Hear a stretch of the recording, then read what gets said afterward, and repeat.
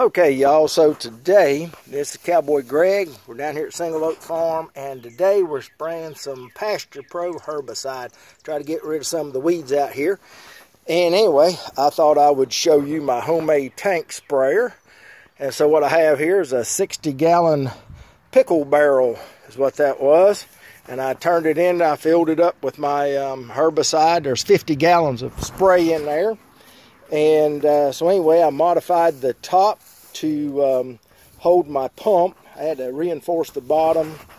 And then this is a 12 volt, that's a 12 volt pump that I've got on here.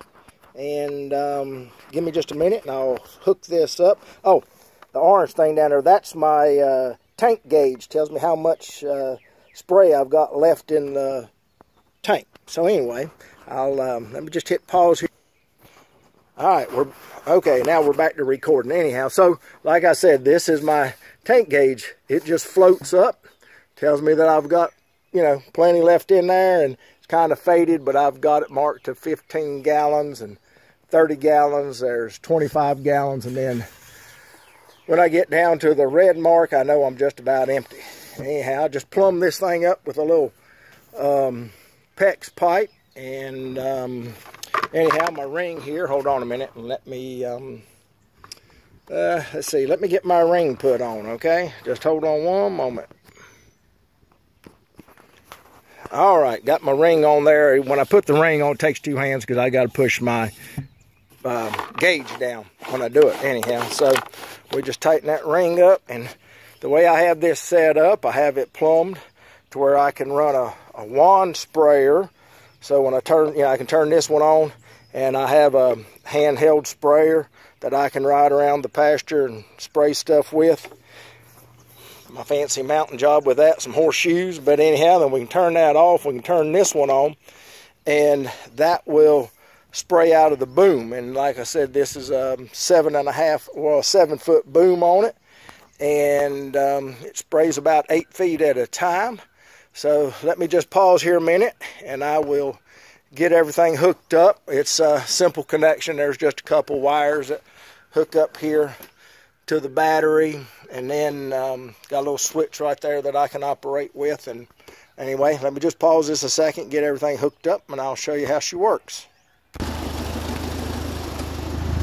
Okay, I moved out here into the driveway so I can get everything leveled up. It's kind of a level spot, and I make sure my nozzles are pointed in the right direction and kind of pointed as straight down as possible.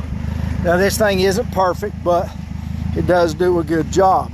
So anyhow, I just built a new rack for it to hold the tank, and so you got 50 gallons of water in there. You're looking at probably a little over 400 pounds of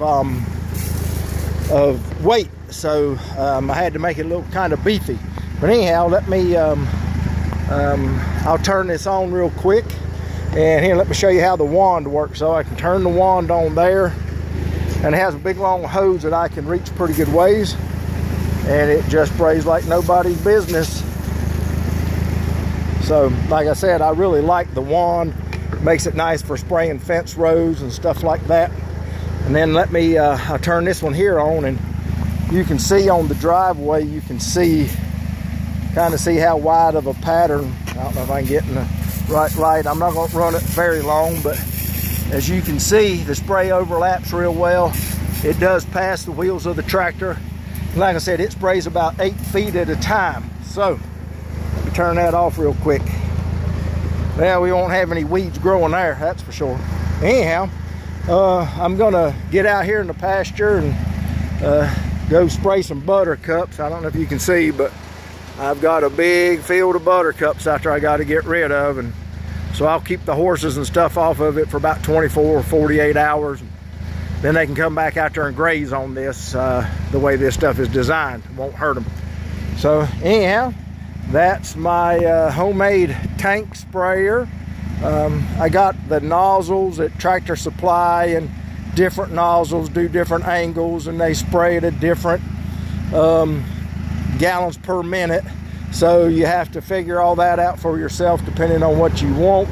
My pump, let's see, my pump I got at Northern Tool, and it's 12 volt, 8 amps, and it will spray 2.2 gallons per minute. So to get the right amount of spray on your pasture, you have to calculate your speed, which I run between 3 and 4 miles an hour, and know how many gallons per minute your ends are going to spray out, and take it from there.